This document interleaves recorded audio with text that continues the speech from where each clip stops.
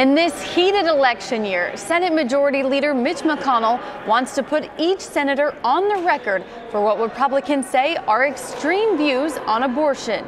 They're trying to defend something that's fundamentally indefensible. Senator Ben Sasse tells CBN News his Born Alive Abortion Survivors Protection Act does exactly that. This bill is really simple.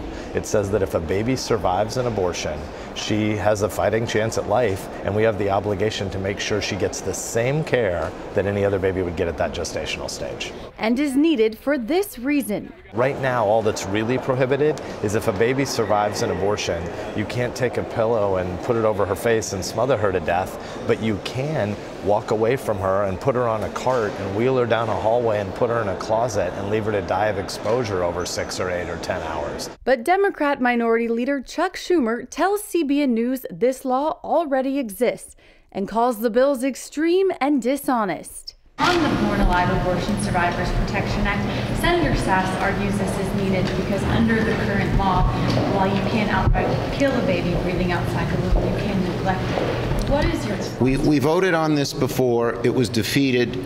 And there's a law in 2002 that is on the books, current law, that covers everything Sasse is talking about. It's a play to the hard right base.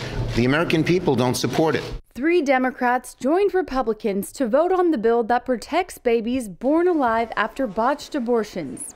Democrats Joe Manchin and Bob Casey also joined most Republicans on the bill prohibiting abortions after 5 months of pregnancy. But Republicans Susan Collins and Lisa Murkowski did not. We know at 20 weeks the science is there, if not earlier, that there's the pain capability of a fetus. Republicans believe bringing Democrats out in the open on abortion will help them in 2020.